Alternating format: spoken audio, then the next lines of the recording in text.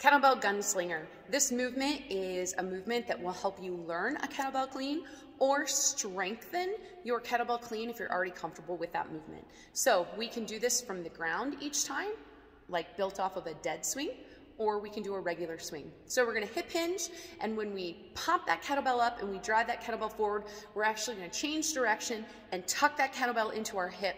So the belly is gonna point directly away from us. We're gonna squeeze that arm in nice and tight. Keep the kettlebell nice and tight to our hip and our rib cage, and try to keep that shoulder down.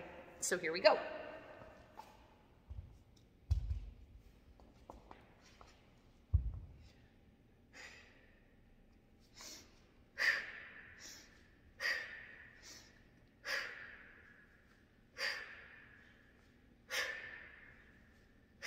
Switch.